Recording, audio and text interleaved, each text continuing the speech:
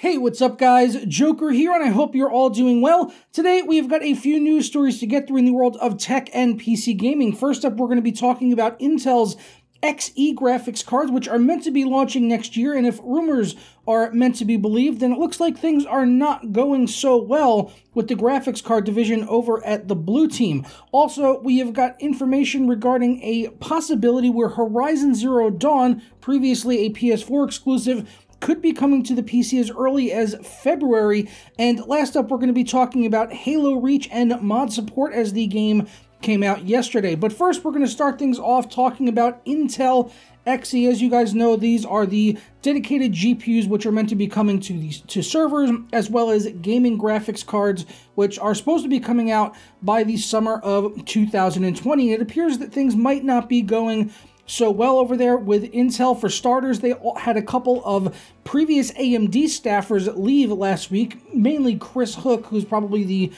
most notable one, which people have heard before, who was in charge of PR over at AMD and the Radeon Technologies Group. He joined Intel last year, along with a few other AMD staffers like Raja Koduri. As far as we know right now, Raja Koduri is still with Intel with no plans to leave their graphics division, so things seem to be going okay as far as he's concerned. He's probably really the most important person that came from AMD over to Intel to actually help design these chips, but having a couple of people that only joined in the last 12 months leaving the company now is not a good sign. And according to a forum member over on ChipHell, which is responsible for a lot of leaks and rumors that do come to be true, but of course this, it should be taken with a grain of salt. It's just a forum member over on a Chinese website who are claiming these things. And if these things are true, it definitely looks bad for Intel right now. Some of the key highlights of the things he mentioned over on chiphell.com, which was later reported by WCCF Tech,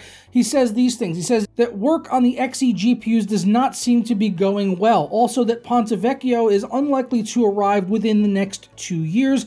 Currently, the efficiency of the Xe architecture is relatively low compared to the competition, and for the time being, there are no plans for custom models of Xe graphics cards, and that drivers would need a lot of time in order to approve.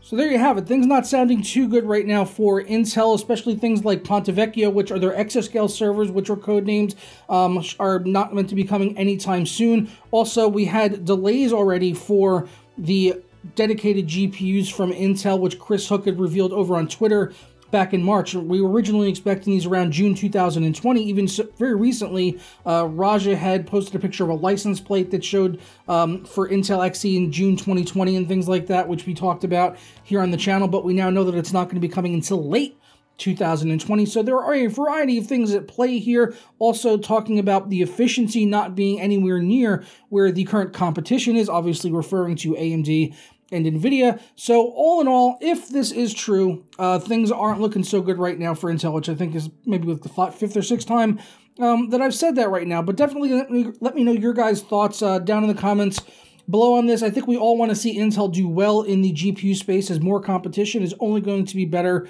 for us, the consumers. So hopefully either these things are not true, or Intel can get things ironed out fast so they can actually be competitive in the GPU space at some point next year.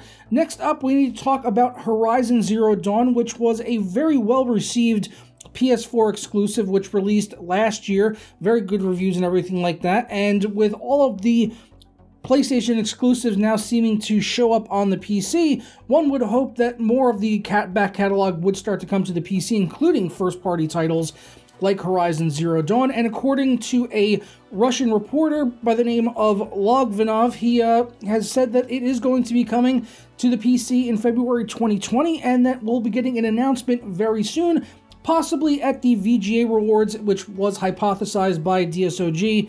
The source for this story is that would probably make the most sense as to where it would be announced, as that's the only major gaming event to round out the end of the year. So that would certainly be exciting to see Horizon Zero Dawn come to the PC. I have personally not played the game, although from what I've seen of it, it actually looks really good and something I would definitely be keen to play if it did come out on the PC. I did very briefly try it on my PS4 Pro, but the performance wasn't really up to snuff for me, and it just felt kind of laggy, so I couldn't find myself enjoying it, unlike some other games that I played, which were playing at a locked 30 frames per second, like Spider-Man. Something like that I played absolutely fine. Also, Red Dead Redemption 2 I played on the PS4 Pro, and both of those games pretty much ran at a locked 30 frames per second, and I found myself enjoying those titles, but Horizon Zero Dawn just had way too many performance issues for me personally, where I saw the frame rate dropping a lot, and it didn't feel very responsive, so I didn't put any significant amount of time into it. So I would love to see this game come onto the PC, as well as other exclusives like Spider-Man. I would love to see that come to the PC as well. That would be absolutely incredible. And also coming from the same reporter, Logvinov claimed that he knows that a few developers working on games for PlayStation 5 told him that Sony asked them to keep in mind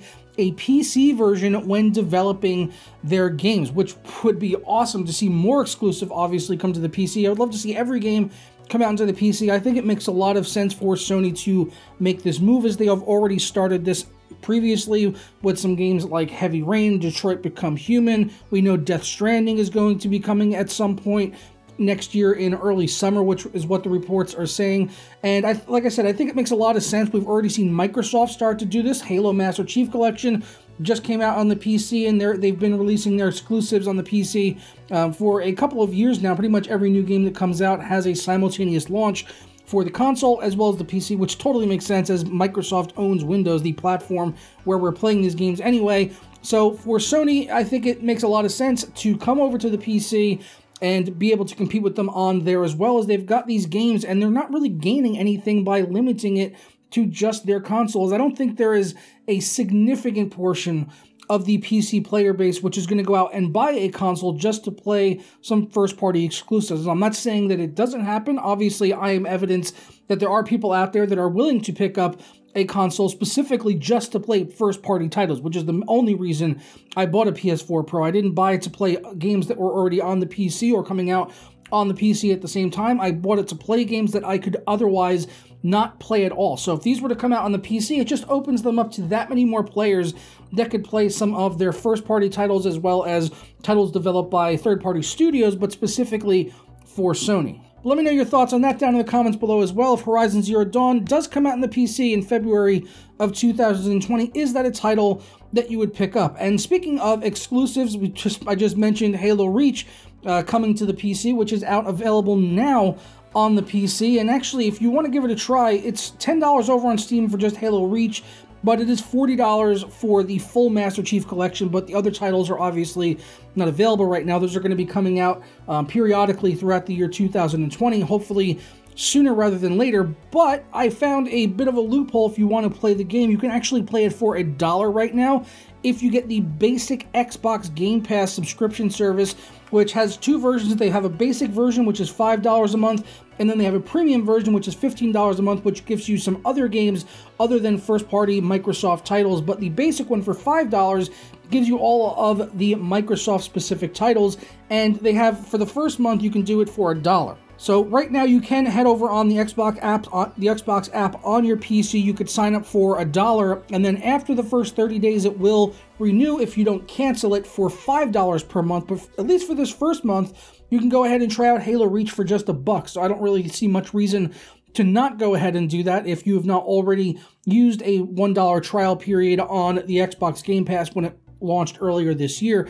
So that was definitely the route I would suggest a lot of people to go if they want to go ahead and try out Halo Reach. I did play a little bit of it yesterday as well as today. The downloads were pretty poor running through the Xbox app. I'm pretty sure they were getting just absolutely hammered on the server. So that's probably why it was running. It was downloading at like 500 kilobytes per second at one point, and then it would like ramp up and slow down. It took like almost 3 hours for me to download it, and it was only 20 gigabytes. It should not have taken anywhere near that long running on my gigabit line.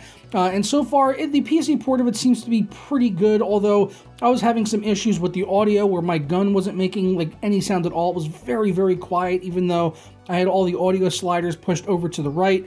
And some of the mechanics on the game do feel really dated. I don't really mind the graphics that much, seeing the graphics, you know, not being absolutely amazing by 2019 standards. But some of the mechanics were very dated, and I just feel like it could have used some updating in that area to make it a little bit more modern.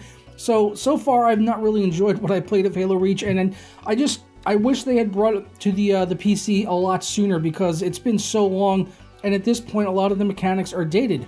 But thankfully, the game is going to be getting mod support. It can actually technically support mods right now. Is when you launch the game, there's actually 2 versions of the game. They've got the main version of it, and then they have a version which will disable the anti-cheat. And with the anti-cheat disabled, it completely allows you to mod the single-player portion of the game or custom matches for multiplayer. So this should not affect anyone that just wants to play the vanilla multiplayer experience. If you just want to queue up and search for matches, it should not affect you at all. But if you want to do custom matches, you'll be able to do mods for that, which is going to be really cool, and also single player mods, which should also be pretty freaking sweet to see, as I would love to see what the modding community can do with Halo Reach on the PC. And hopefully before long we'll start seeing some of these mods showing up, as the game has only been out for less than 24 hours at the time we were recording this. We've not seen any mods become available yet, at least that I could find in a quick Google search around the interwebs.